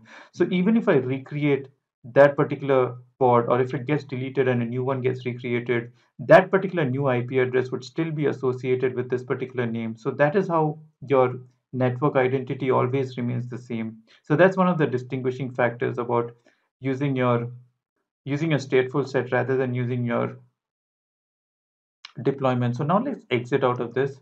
The next thing I'll do is I'll do an ns. Let's do a kubectl get pods and let's see how this looks like. And here you can see that there is a unique name that is associated with both these replicas. So it's web0 and web1. So even if I delete one of these pods, so let's assume that I want to delete this pod. So let's do that. Let's do a kubectl delete pods and let's delete this particular pod. And let's see what happens when I do a kubectl get pods again. And you can see that it got recreated with the same name. So here you can see that the identity persists. So even if I delete or if I recreate or reschedule a new one, it will still maintain that particular identity. So that is one important thing to note. And similarly, the volume that is bound to each of these pods will also persist. So let's try that out. So what we'll do is we'll log into one of these pods and we will write something to the volume and we will delete that particular pod and let's see whether that particular volume's data persists. So let's do that. Let's do a kubectl exec web0 interactive slash bin slash bash. Okay, so what I need to do is I need to write something into the index.html file. So let's do that. So what I'll do is I'll go to this particular path. So let's copy this. And it's the volume is mounted on this particular path. So that's the reason why I'm going to this particular path. So let's do a cd ls. So here I need to create an index.html file. So let's do that.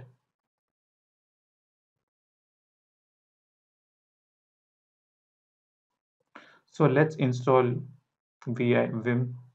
So let's do a sudo, let's do an apt get update. And here let's just insert some piece of code. So let's do an h1 and let's just call this as web0. And that's the only thing that we'll do. So we'll exit out of this and let's try to access this particular web page. So let's do an exit. And now let's try to log into our DNS test again. So let's log into our DNS test and let's do an ns lookup on nginx. This is the service that we had used. So what I need to do is I need to do a wget for this particular endpoint and let's see what the output we get is. And you can see that we get this web0. So this is basically derived from that same volume. And the thing that I can do is let's open another terminal. So let's go and open another terminal. And here let's do a kubectl get pods. And let's delete this pod and let's see what happens. So let's do a kubectl delete. pod.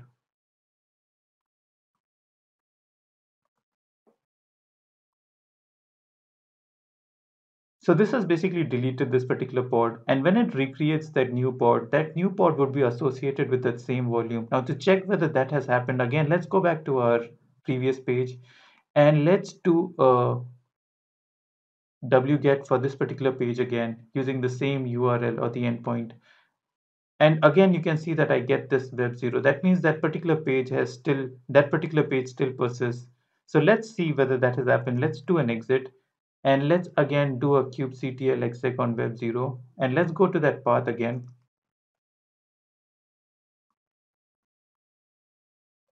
I'll copy the same path,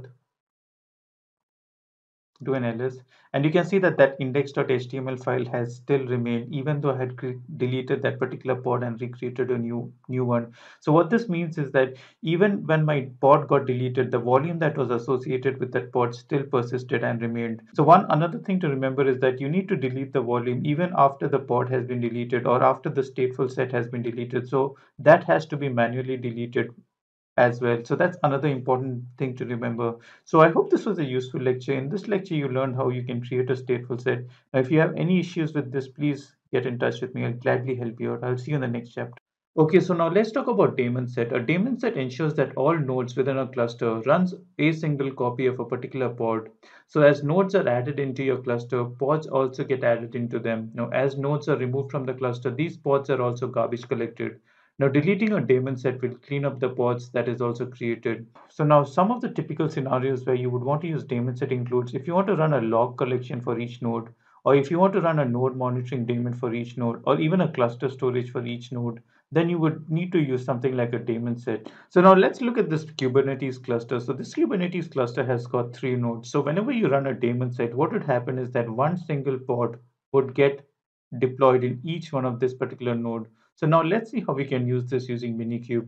Okay, so I'm back in my console. So the first thing I need to do is I need to create a Minikube cluster with 2 nodes. So initially in my previous experiments, what I had done is I just run a Minikube start and that just created an environment with a single node. So in this particular example, we need multiple nodes to run daemon set. So let's create it with 2 nodes. Let's run this particular command. Okay, so we've created a Minikube with multiple cubes. So let's do a kubectl get nodes now. And you can see that there are 2 nodes currently, that is Minikube and Minikube M02. So let us finish off this section by talking about a very simple configuration that we can make. So let's go back to our example. And here in this example, we still have the old deployment template. So what we're going to do is we're going to convert this into a daemon set. To do that, what I need to do is I just need to change this to daemon set. And here the only difference is that your daemon set can have only one replica per node. So this particular replica needs to be removed. So this becomes irrelevant now. So I'll just remove this. And here you have created a daemon set where an nginx would be uploaded in each node. And that is about it. So if I deploy this, what would happen is that there would be an nginx deployed in each node. So let's run this. So let's do a new terminal and let's do a kubectl apply on this particular file. And now go back to our PowerShell and let's do a kubectl get pods. And here I would need to get also information about in which particular node that particular pod belongs to. Let's run this with a /o wide and let's see the output. And here you can see that I have 2 pods created and each of these pods are created in different nodes. So this is a very basic example on how you can use your Minikube daemon set. So again, if you go back to the configuration remains the same. The only difference is that the kind here becomes daemon set. And now because there are no replicas, because you're just creating one particular pod per node, so you can just remove the replica. And that's the only change. So here in this example, like stated previously, you have an nginx deployed in each node of your particular cluster. So that's it for this lecture. I will see you in the next. Okay, so now let's look at the configuration that you need to create your particular job. So here the API version is batch v1 and the kind is job and the metadata object is, let's look at the metadata object here. So here you can give the name and let's give the name as node job here and let's go back. And here within the spec, let's look at the spec for job spec and let's open this. And within this, what you need to give is basically a template. And this is basically a normal pod template spec that we need to give. So let's open this. And what you need to give within that is basically the container. So what we're going to give is basically a node container. And this node container is going to be named as node. And the image is also going to be a node image. So this, let's make this as the latest node image. And apart from that, all that you're going to run within this is just a command that is to fetch the version of the node that we are running. And here another important parameter that you need to give is the restart policy. Now this is also a mandatory field that you need to give. So if you are creating a deployment or a stateful set, then the restart policy was defaulted to always. But if you're creating a job, then it either has to be never or on failure. So let's save this and let's run this particular job. So all that I need to do is I just need to run the kubectl apply for this particular job. So let's run this particular command. And you can see that my job has been created. So let's do a kubectl get jobs. And you can see that this particular job is in a running process. So now let's do a kubectl get pods. And you can see that this particular pod has been created and it has completed its particular process as well. Now to see the output of your particular node job, what you need to do is you need to do a kubectl logs, and you just need to give the name of your particular pod.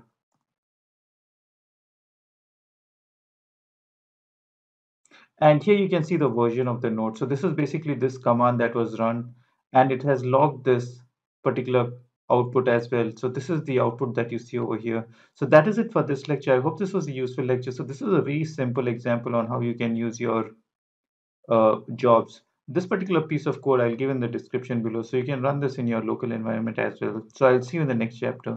Okay, so now let's talk about Kubernetes secret. So a secret is an object that contains a small amount of sensitive data, such as a password or token or a key. Now, such information might otherwise be put in a pod configuration directly or in a container image. Now, using a secret means that you don't need to include confidential data in your application code. Now, for this particular example, now in this particular example, what we'll do is we'll create a MySQL database. And in this particular MySQL database, you can see in your left that the password is hard coded. So the value password is basically the hard code for the root password. So instead of hard coding this particular password, what we'll do is we'll use a Kubernetes object, and we'll use that Kubernetes object to reference that particular password. So let's see how we can do that. Okay, so the first Kubernetes object that you need to create is basically the secret. And in this particular secret, the parameters are quite simple. So the metadata again is basically the name, which is my password. So we'll reference this particular secret by using this particular name. And here the type is very important. So the opaque is generally used for user-defined passwords. So if you go through this particular page, the link to which I will give in the description below, you can see all the types that are currently available for the secret. So here the opaque represents user-defined data. Now, if you want to use something, let's say a basic authorization, then you would need to use this particular build type. And similarly for SSH, you would need to use this. But for our perspective, what we just need is just a user string. So we'll be using this user-defined data. So apart from that, this is basically the password that we will be storing, and the value of the password would be test123. So the first thing that we'll do is we'll create this particular secret object. Again, let's run it using the kubectl apply command. Okay, so we have created our password. So let's do a kubectl get, and the object and the kind here is secret. So, and you can see that my password has been created. And what we'll do is we'll use this particular password in our MySQL. So if you go back to our documentation, so Kubernetes has provided a link on how to create a MySQL database. So let's click on this particular tab. So the link to this particular tab I'll give in the description below. So here, if you look at this particular tab, I'll not go much into details. It's a very straightforward application. So here, if you look at this particular environmental variable, you can see that this particular root password is just hard coded as password. So what we'll do is we will just copy the whole thing, and here instead of using this value as password, we'll use the secret to populate this particular password. So let's do that.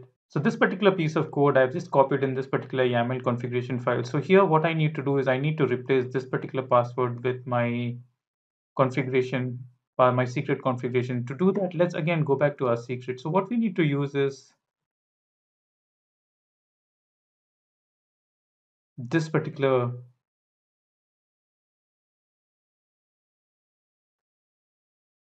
piece of code. So I'll just copy this and let's paste it here.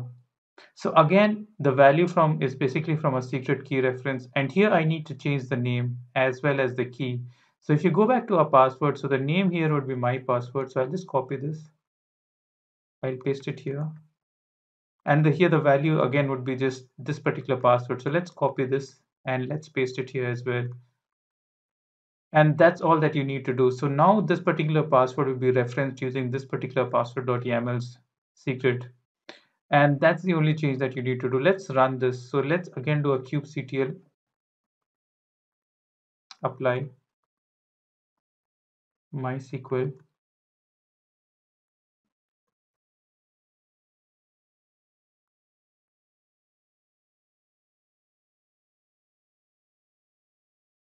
So there was an error in this particular. So let's run this again. And you can see that our deployment has been created. So let's wait for this particular pod to be created. So let's do a kubectl get pods. And currently it's creating that container.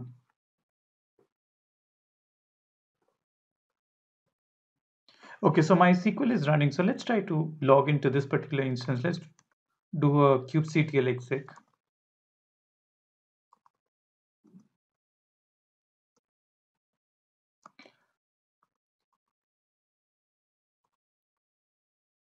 And let's do a MySQL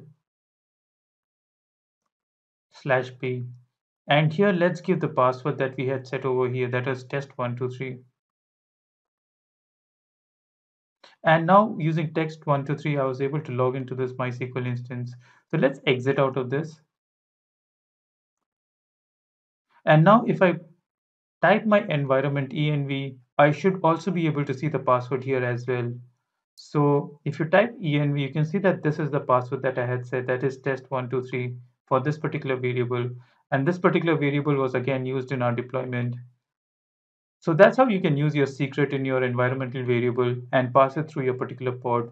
So I hope this was a useful lecture. I will see you in the next.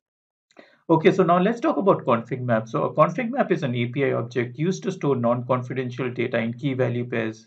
A config map allows you to decouple environment-specific configuration from your container image so that your application are easily portable. A config map is not designed to hold large chunks of data. The data that is stored within your config map cannot exceed more than 1 MB. So some of the examples of non-confidential data would be things like IP address. So IP addresses keep changing regularly. So rather than having to change them in the deployment or within pods, you can change them in the configuration objects and they'll get automatically updated within your deployment. So here you can see that I have created a config object, and within this config object, which I have named as node config, I have stored my IP address and have set a value for that particular IP address. Now this particular config map can be used in my deployment. So in my deployment, all that I need to do is I need to get that value from a config map key reference. So this is very similar to the secret key reference that we had used in a previous chapter. So the only difference here is that in our deployment, we need to just give config map key reference rather than secret key reference. And we just need to give the name of that particular config map that we've created. So the name is node config, and the same name we need to associate in our deployment. And we also need to associate the key, that is the IP address, with that particular node config. So in our next chapter, we'll see how we can use this in a live scenario. So I'll see you there. Okay, in this particular chapter, we'll create two pods. The first pod that, okay, in this particular chapter, we'll create a Okay, in this particular chapter, we'll create a simple node application. So we'll have a node application in the node pod. And within this particular application, what we'll do is we'll just try to access a MySQL database. So we already have a MySQL database created in our previous chapter. So we'll be using the same database. And within this database, we had used the secret object to reference our particular password. So this was using the environmental variable as I had shown you in the previous chapter. However, in this particular chapter, we'll use the same variable using volume. So rather than accessing it through the secret key reference, we'll use volumes to access that same password. So in this particular chapter, we'll see how we can access the password, the secret using volumes, as well as we'll use the config map to get the IP address for that particular database that we have over here. Let's see how we can do that. And finally, once we've done all this, we'll be using a service to access this particular node application. So let's proceed. So the first thing that we'll do is we already have a MySQL database. We'll insert some data into that. So let's do that. So we'll be accessing this particular pod, and within that pod, we'll be inserting some data into the database. So let's start by doing that. So let me open my terminal. Let's click on New Terminal, and let's clear the screen. Let's do a kubectl get pods. And MySQL resides within this particular pod. So let's exec into this and let's try to insert some data. So let's do a kubectl exec. Let's open this in bash. And all that I need to do is just do a MySQL/p, enter the password, which is test123. And all that I need to do is I need to create a database. So I've already created a database. So it's called test.db. And within this particular database, I've created a table called persons, and this particular persons database has one entry within this. So what I'll do is I will create a node application, and this particular node application should try to get this particular data in a browser.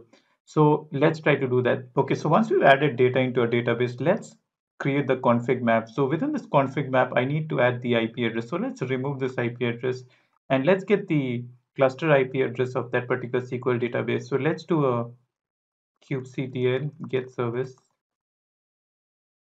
and MySQL has a cluster IP address of this. Let's copy this and let's paste it over here, and everything else remains the same. Now again, this is of kind config map. The name of my config map is node config, and the data that I have within this is basically the IP address, which is just the cluster IP address of MySQL database. So now let's run this particular config map and let's create this config map. Again, let's do a kubectl apply.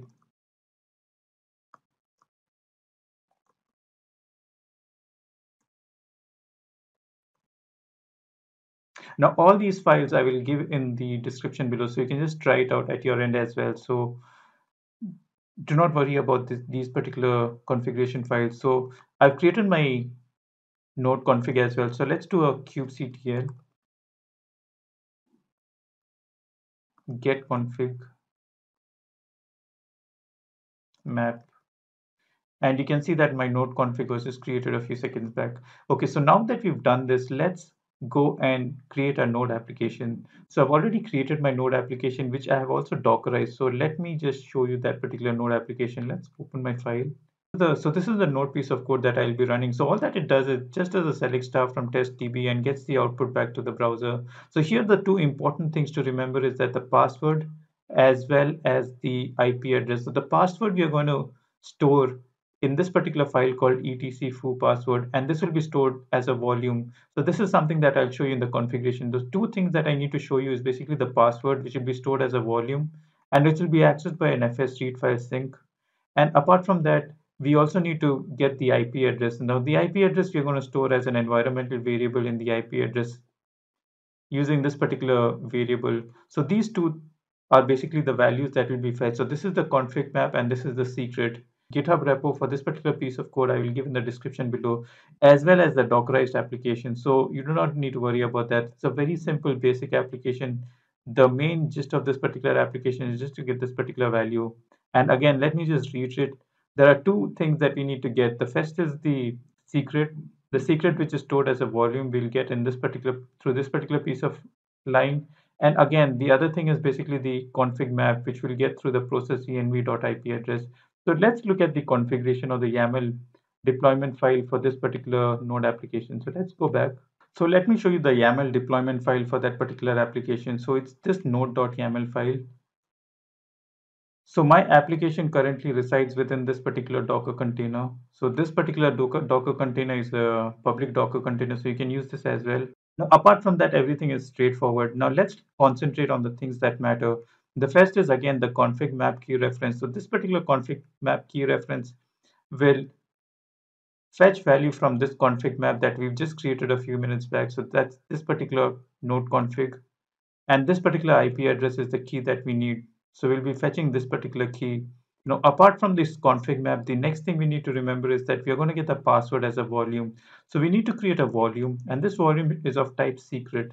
And within this, we need to give a secret name of my password. So this is basically the name of the secret that we had created in our previous chapter. So let me show you this as well. So let's do a new terminal. Let's do a kubectl get secrets. So we'll be using this particular my password. Again, this particular secret was created in the previous chapter. So you can just go have a look at that again. And this particular secret will be mounted on this particular file, that is etc/foo. So if this foo folder doesn't exist, it will create one. And within this particular folder, this particular password will be stored. So that's the only thing that we need to worry about. So, okay, so that's about it. Now let's run this particular application and let's try to access the value. So let's do a kubectl apply on this particular piece of file.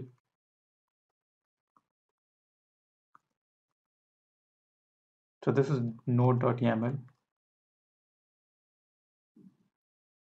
So I'd already run this previously. So let's just do a so once again, this particular deployment is also connected to a service, and the name of the service is called Node. So what I'll be doing is let's check whether we have a service called Node created. So let's do a kubectl get service, and you can see that there is a kubectl node. And now all that I need to do is just tunnel this particular service. So to do that, let's just do a minikube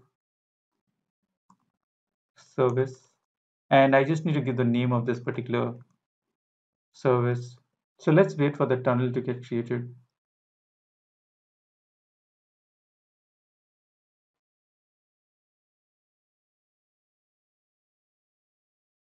And you can see that I get the output. So this is the output. So this is the same data that was there in the database. So I hope this was a useful lecture. So this particular code, all the application, I will give in the description below. So you can just try this out at your end as well. So I hope this was a useful lecture. I will see you in the next.